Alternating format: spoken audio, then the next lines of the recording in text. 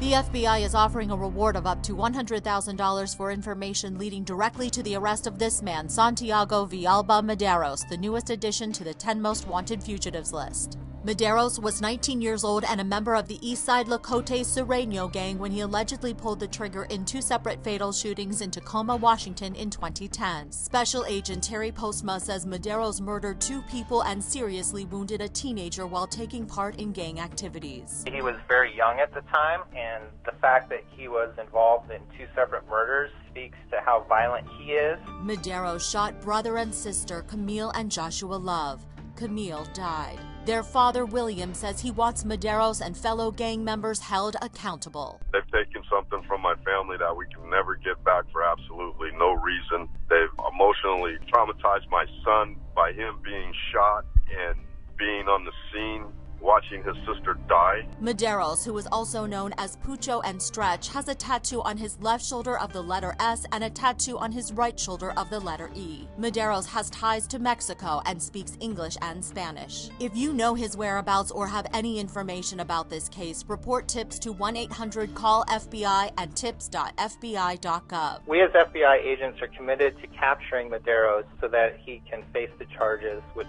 have been brought against him. With Wanted by the FBI, I'm Molly Halpern of the Bureau.